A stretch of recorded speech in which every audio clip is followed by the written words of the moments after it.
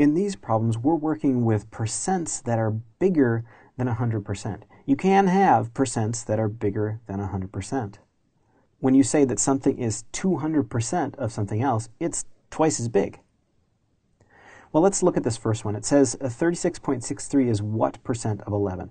How are we going to figure this out? It looks like 36.63 is bigger than 11, maybe somewhere around 3 times bigger. So it's probably going to be an answer somewhere around 300%, I think. But how do we figure this out exactly? I think the best way is translate it into a formula, and we're going to use these key words. So what is going to be our variable x, is going to be the equal sign, and of means to multiply. So let's see how we can go about translating this one. 36.63 is, that's our equal sign, what percent, that's our x, of, that's multiply, 11. So there is our formula. All we need to do is solve this for x, and then what we'll get is a decimal, and we'll need to convert it finally to a percent. So solving for x first, we just need to divide by 11 because x is multiplied by 11 there. We want to undo that. We do it to both sides, of course, because this is algebra. So our problem comes down to x equals 36.63 divided by 11. So let's figure that out.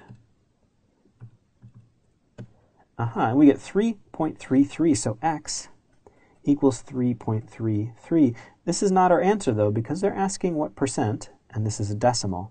To convert decimals to percents, we move the decimal place 2 places to the right, so we get 333%.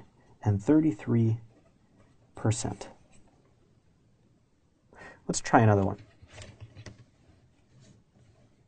So here we have what number is 160% of 110. Let's think about this for a second so we can check that our answer makes sense. 160% of something is going to be more than 110. It's going to be a little more than 1.5 times that.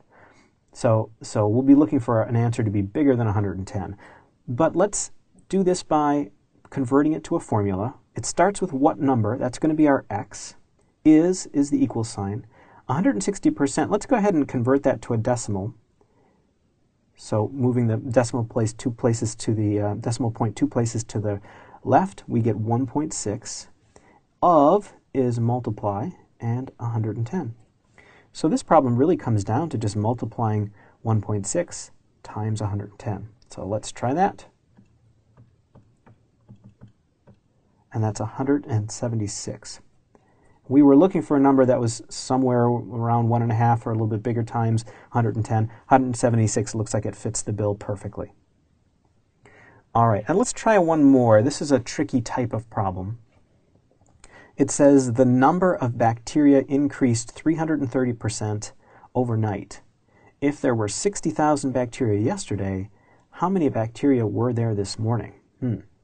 So there's really 2 parts to this problem. You have 60,000 bacteria to start, and then what you're going to add to it is the percent that it increased by, and that's 330%. Well, let's see. Let's convert that to a decimal first by moving the decimal point 2 places to the left. So we're going to have 330% of 60,000. So that's 3.3 of is multiply 60,000.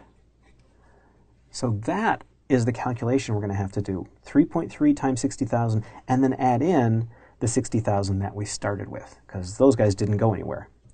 So let's do those calculations. 3.3 times 60,000, that's 198,000, plus the original 60,000, and we get 258,000 bacteria. So that's a little bit of work with percents greater than 100.